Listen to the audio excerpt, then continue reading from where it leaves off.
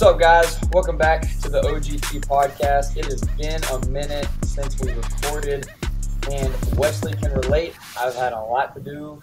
College basketball is very busy. But I'm super excited to have Wesley Booker on the podcast. Wesley, tell me who you are. Tell me why you're here. What's your favorite color? No, I'm just kidding. Just go ahead, man. Tell us who you are. Well, like you said, I'm Wesley. I played basketball at 1A school, Mount Vernon in Central Arkansas. I'm here at UAM, University of Arkansas at Monticello in my sophomore year. I'm redshirting this year because I had surgery on my knee, but I'm just here, living life, trying to go wherever God leads me in life. It's been a long road getting here to UAM for sure, with COVID and everything. But I'm just here living life, man. Yeah, you've I've gotten some opportunities to speak places, and we'll get into the questions soon. But tell me, you got to speak at your first event, I guess you'd say, recently. How was that? Tell us a little bit. It was our BCM encounter. It was on Tuesday night. We were just walking through the book of James, and I had the James 14 through 26 in chapter 2 is just faith without works is dead. Basically, living out your faith is what I taught, and I felt like I could relate to that a lot just because of how my life is, how I've lived my life. Not saying it's good, but I've had times where I'm just not, not living bad, but not necessarily doing the works, not required, but they go along with having a active living faith. And so that was awesome. It was just a feeling I've never felt before. Thought I'd be nervous at first, but I get up there and it's just talking to people, just me and you talking about Jesus right here is what it felt like. And so it just opened my eyes that you can talk to anyone about Jesus and it doesn't have to be awkward. It can be just a normal conversation, just like us talking about basketball or anything else. So, and I love that you said that, that you can talk about Jesus with anything you're doing. I don't have to get it. I have a shirt that says it's for track. So I run track too at Williams, and I have a shirt and it says running is my ministry. And there's a blank that it's filled in at, and the whole point of the shirt is that you could say basketball is my ministry, teaching is my ministry, the classroom is my ministry, whatever, because the word ministry just means to serve. A lot of people don't realize that. They think ministry is going on a mission trip and donating to the poor, which is great, and if you can, obviously do it, but But I got to ask you the question of all questions. Wesley, when did you decide to stop living on your time and start living on God's time, and why? So, there's been a couple times that I've went back and forth between my time and God's time. So, I would say from when I was little to, I've placed my faith in Jesus when I was 8 years old, and then I just didn't really, I wasn't pressured to do it, by other people and stuff like that. I just, I knew everything. That was the only thing that I had left to do. And then, I never, just hadn't been, in a disciple group and, more, just not wanting more, but, just, getting more poured into me, I guess, until I got here to college. But so from when I was little to my senior year, played basketball. That was, I went to church, went to youth, went to church, all that stuff. But I played basketball my whole life. And then my senior year, I tore my ACL 6 games into the season, and then didn't get to play the rest of it.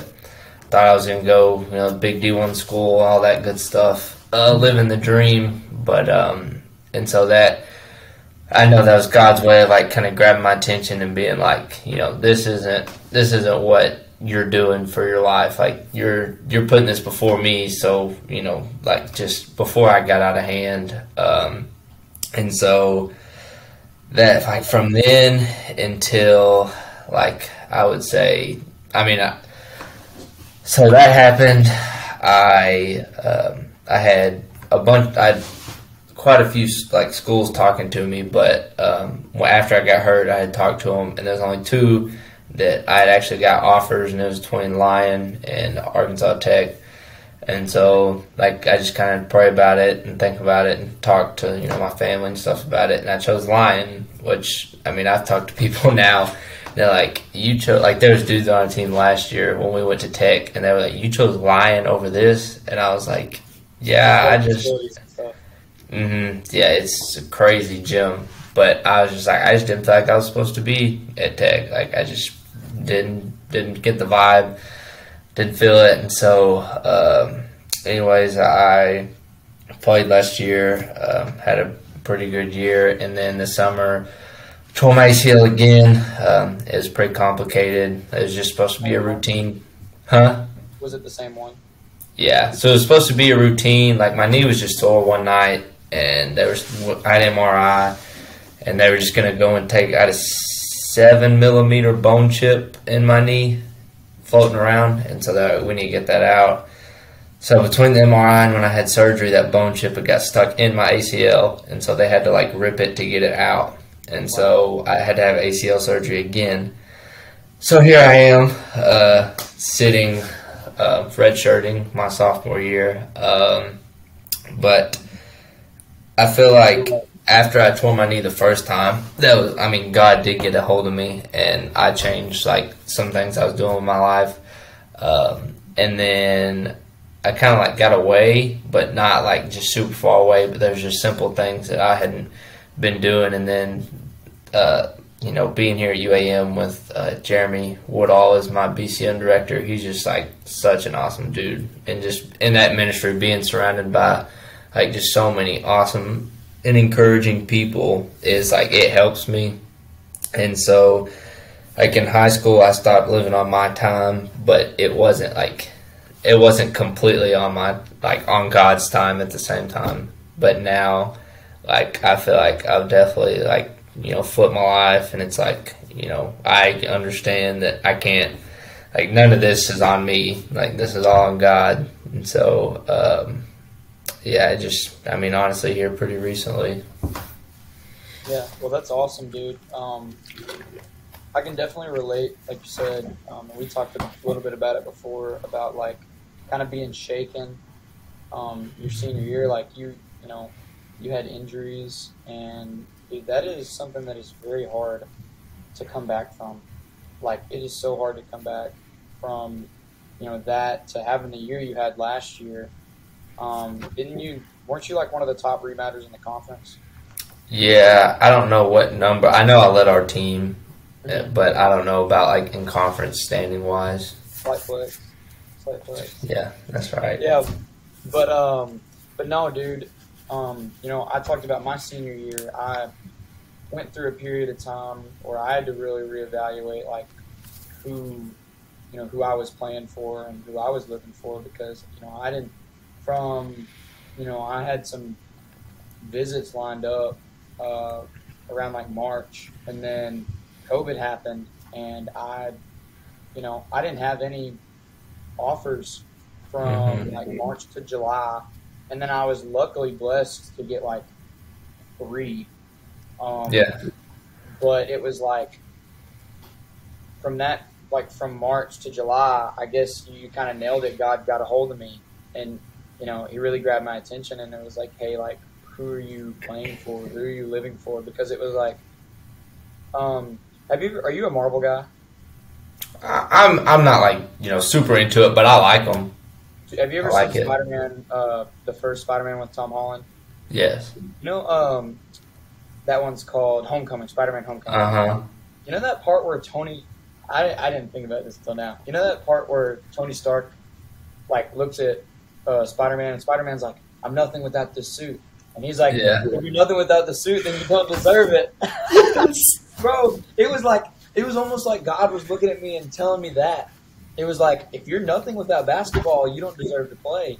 Yeah. And it was like, like that's what it felt like, because it was like I had to realize that, and I said this last week when I was speaking at Fields of Faith, like, if I never dribble a ball again, or if I never run on a track again, I know that God still has a purpose and plan for my life, and that I'm a child of God. Do I want to stop doing that? No, obviously not. Like, I'm passionate about those things and I love it. Yeah. But I mean, I know that doesn't define me, and that's a lesson that I had to learn. Mm-hmm. I feel like at some point everyone has to learn it. Hopefully it's not through, injury or some crazy pandemic and stuff. But, like, I mean, everyone, because it's just so hard to, like, live in this world of all these different things that we can get into. And, I mean, it's easy to put other things, other idols above God. I mean, as bad as it is, like, it's just so easy because there's so many things that are not of God in this world. And so it's like, it's just hard. And, like, for me, like we was talking, like, the recruiting process, I loved it. I mean, I love getting attention from college basketball coaches. And so, like, me, like, I was holding out for that big offer and whatnot. And so it just kind of, like, was God humbling me, because it's like I was holding out for, like, glory, I guess, like, for the glory I was getting, all the attention I was getting, instead of just picking where was right for me. And so, like, I feel like in our lives sometimes, you'll do these things, you'll speak or pray real loud and all this stuff, but, like, for your own glory, instead of just doing what, like, God tells you to pray. You don't have to do it, where everyone can hear you and stuff, but you don't have to do it quiet either, because you don't have to be ashamed of it. But it's just like, you just got to be able to do it, do whatever God wants you to do, however that may be. So, and I love that you said that, because, like, talking about,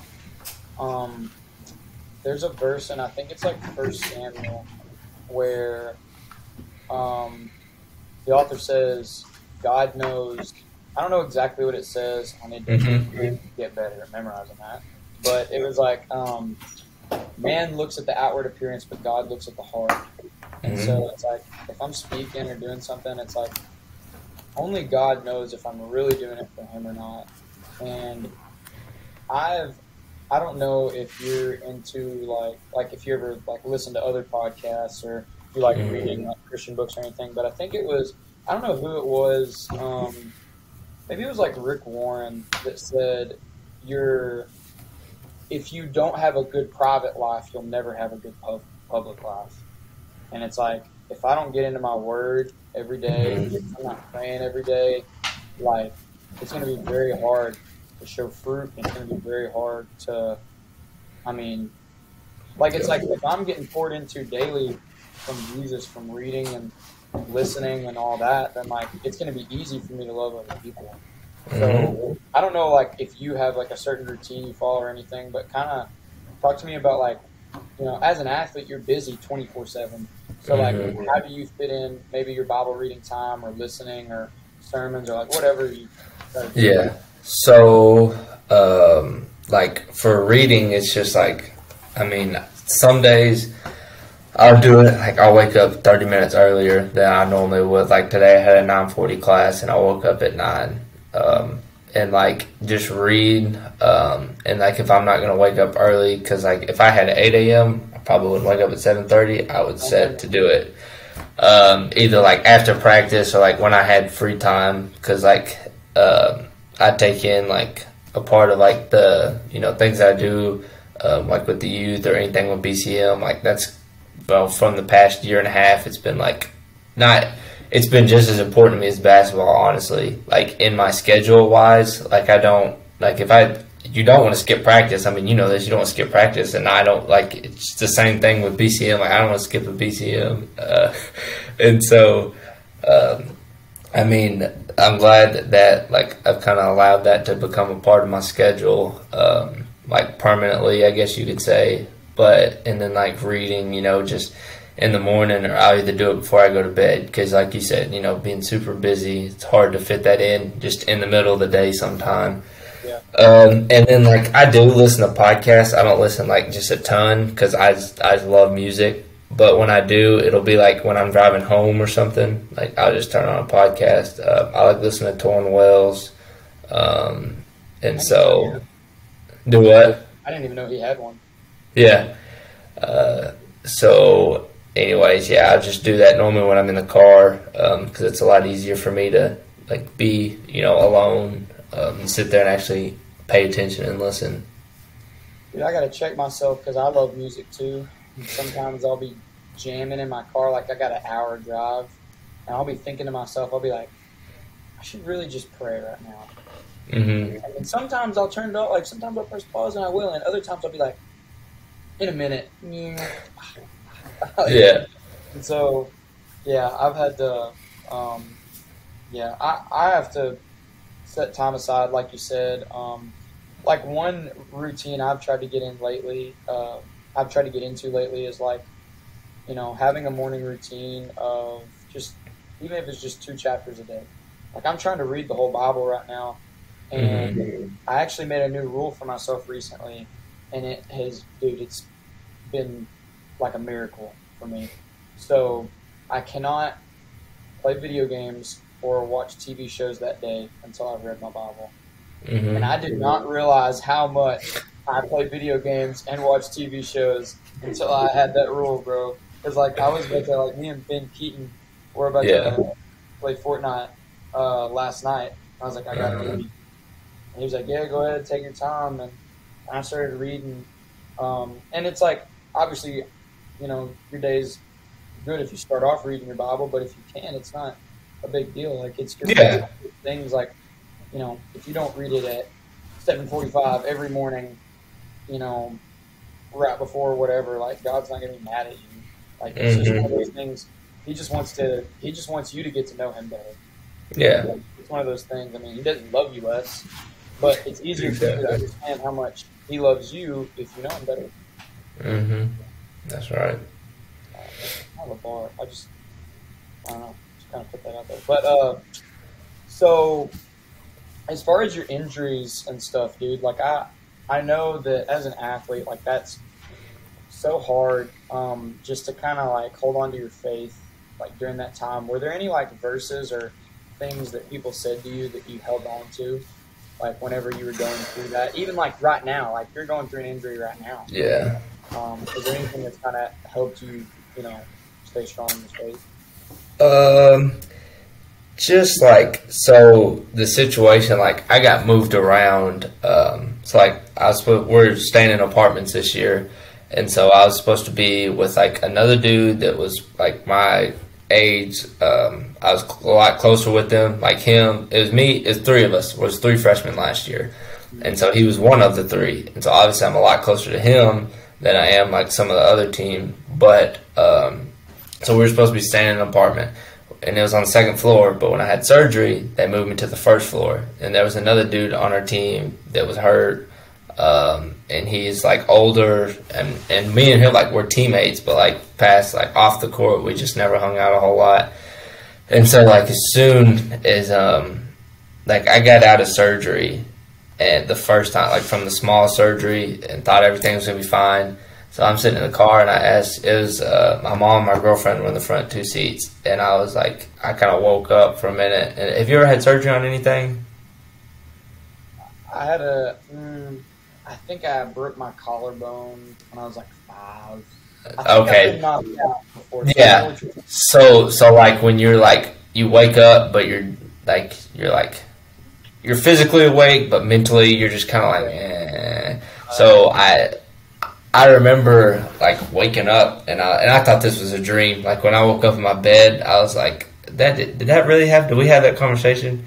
So I was like, what did the doctor say? Just, kind of trying to talk, and that kind of like looked at each other, and my mom was like, oh, someone's calling me. So she answers the phone call, and so I just sit back there, eyes probably crossed. I don't even remember. But, and so she got the phone. I was like, well, what'd he say? And she told me that like I was going to have surgery on my ACL again and go through all that, and I wouldn't be able to play this year.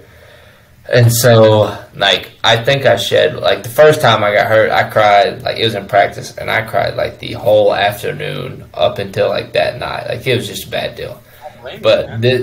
this time I shed, one tear, and then I was like, she told me, like, that she talked to my coach, and that I was, like, going to be moving around with this other roommate on the first floor who coincidentally was also hurt. And so I was like, this is God's way of telling me, like, I'm putting you with him to, like, kind of reach him, get a hold of him, stuff like that. And so, like, that's just one thing. Like, luckily I was able to realize it as soon as I did rather than just be upset. And, I mean, people have told me all the time, like, you'll bounce back stronger than the first time, stronger than ever, blah, blah. And I'm like, I mean, yeah, y'all are right. But the process still sucks either way. And then, like, my girlfriend has a thing on her phone. It's like major setbacks or set up major comebacks or something like that. I don't remember exactly what the saying is, but I read that all the time, and I'm like, yeah, I mean, that's right. And so I feel bad because I know there's stuff that people have said to me that, like, especially the first time. I mean, it was 2 years ago, almost to the day. So in 6 days, no, 3 days. But like, I just can't think of anything that people said other than just like, I had some people, I guess, that would be like, everything happens for a reason. That's one thing I heard a lot, and I was like, yes, I know. Like, I know. That's what I want to ask you. Like, did anyone ever say some things that kind of annoyed you? It was like, okay, Yes. Yeah, about the 1,000th time I heard God's in control, everything happens for a reason. I'm like, I have understood it. Like, I am past the being upset. Like, I understand and all that stuff. And just people being like, don't, like, the people that didn't say that and were like, this gives you an opportunity to, be a better, like, not be a better teammate, but be a teammate in a different way rather than on the court with your team. And so, like, I guess I was the assistant coach, whatever. I helped Coach Z out a little bit, like, just trying to see things off the court and just, like, knowing that you can still be, like, effective in whatever you're doing. Like, if you can't perform it anymore, like, it's kind of hard to specifically relate it, but everyone's got something that it's like, if you couldn't do that anymore, you would be, like, super upset. But this was God's way of giving me, like, another perspective and showing me that I can help in more ways than just being on the court and doing all that stuff. And, like, now in college as a sophomore, I mean, I was a starter last year, and now I'm filling up water bottles in practice. Like, obviously, I didn't think that was going to happen. I don't mind it because it, like, it kind of humbles me, but, like, it's just one of those things that it's like, like, yeah, he is in control and all that, but you just gotta understand, just that, like, I get to see a different point of view that not everyone gets to see. Yes. Yeah, I love that. You get to see it from a different point of view, and, like, I've tried to think to myself, I'm going to be honest, on my college basketball team, I'm not playing 40 minutes. Mm-hmm. And, when I was 15, 16, even 17, like, I think I would have really let that frustrate me and almost define me. But knowing now, like you said, like, I try to view it as, like, okay, like, you're not getting to play this year, and, like, that's awful. Like, obviously, we don't want that to happen. Like, we would rather you be playing. But it's like, instead of, all the time you would have to work out, since you can't, it's like, you have more time to read your Bible. Or, I don't know if you're much of a reader, like, you could read books or whatever. Like, you might be able to, like, discover a part of yourself you didn't know you really liked. Yeah. There's benefits to that. I mean, I think absolutely. benefits to everything that happens. Mm-hmm. But, and okay, when you know how, like, you said that somebody told you everything happens for a reason. Mm-hmm. Like, I don't know if you've ever like heard people say stuff about like this concept of like self-help or anything like that. Do you know what I'm talking about with that? A little bit, but not a Basically, whole like, lot. you know, work hard and the universe will give you what you want. Yeah, yeah. It's like all these like concepts without God involved. Like I Like, deserve it. Like I deserve this because like I'm a good person. Yeah. affirmations and stuff like that. And it's Mm-hmm. like, you know, whenever people say stuff like everything happens for a reason, well, God works all things together for those Mm-hmm. who love Him and are called according to His purpose. And it's like, I try my best when I'm giving advice to be biblical with it, if that makes sense. Mm-hmm. Yeah. If I'm not being biblical with it, it's not the truth. And I'm not saying like whoever said that to you is like, Yeah. it's just a big common thing that I hear. And it's like, oh, everything happens for a reason, or like, oh, it's going to work out for me. Well, what if it doesn't? Mm-hmm. Like, And like I feel like I know the people that told me that like they're the type of people like sometimes people that go to church they don't feel like they have to like I guess get biblical with it, like with giving advice like because I know like the people that said that like people I went to church with and so it's like they just didn't feel like I needed to hear them say like God's gonna work this out for you, rather they just say the general everything's gonna happen for a reason. And like I kind of like what you said about like getting biblical with like giving advice because like you almost have to, and like if you do like if you give advice biblical like get biblical with advice with a believer, then like I mean they're gonna understand. But like if you give it to a non-believer, like that's gonna make them think about it. Like they're gonna be like, why did he say like why do you use this example from some old book, or like just it would just make someone think a lot more than normal. well, it's crazy you say that, like with the giving biblical advice. Mm-hmm. My friend Devin, you know Devin, right? Devin House. Yeah. Goofball, man. Yeah.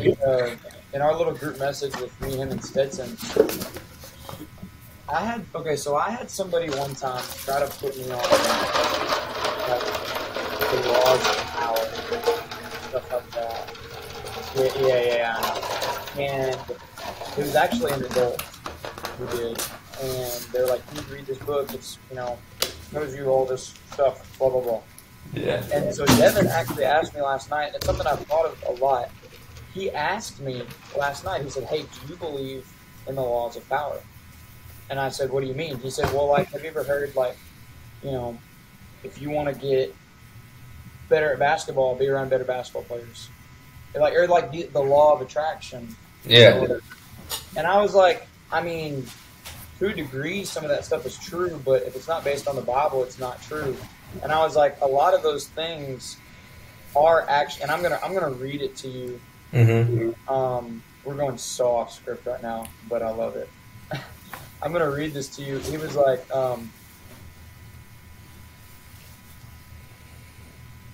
it's talking about like manifestation and stuff like that. Yeah. Yeah. I said this. I said there are a lot of people that say like I wrote this dream down, then wrote out the steps of how to do it, and then it happened. Oh my gosh, manifestation is real. And I'm like, no, bro, that's just working hard towards something. That's having a vision and working hard towards it. That's why Galatians 6:9 says, let us not become weary in doing good, for at the proper time we will reap a harvest if we do not give up. And then there was another one where there was a verse in Proverbs that said like, walk with the wise and you will become wise, but the companion of fools will suffer harm. And he was like, yeah, there's this other one that's like, surround yourself with people or whatever. And I'm like, dude, a lot of that's just common sense stuff that people have twisted. Yeah, and that's like people taking stuff out of context, because that's saying, I mean, I'm sure like people, like you hang around people that cuss and drink and smoke, you're probably gonna cuss and drink and smoke. You hang around people that don't do that and get in the gym, you're probably gonna not be around that and get in the gym. And it's like, no, it's like if I surround myself with people that have 300 IQs, I'm gonna get smarter. Like, no, that's not how it works. it's about habits. It's like you're around people with good habits, you're going to develop it. Yeah. Because you're going to look at them and you're probably going to be inspired and be like, hey, how do you know all those verses? And it's like, oh, because I read. Well, hey, I want to know them. Well, hey, maybe you should read. Yeah. Okay, Yeah. hey. Being around me is not good. Exactly. Like, I don't know, bro, but yeah, it's just one of those things that I heard that because like I've seen a lot of people do that, especially like with sports. You know, they've been like, it's kind of crazy to me how the greatest shooter to ever touch a basketball is a Christian.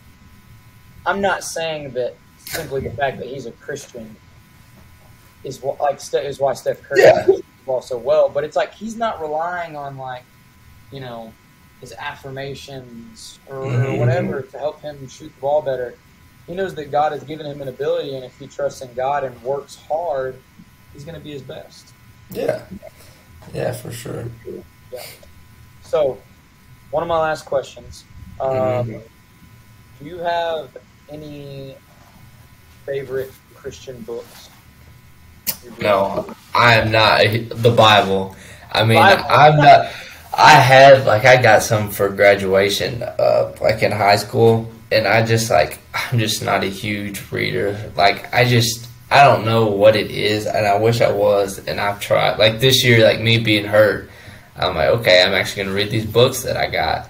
But, like, I just haven't yet. I'm saying yet because I will one day be, because I used to read all the time as a little kid. Like, those AR points. It might have been because it was a competition. The million word?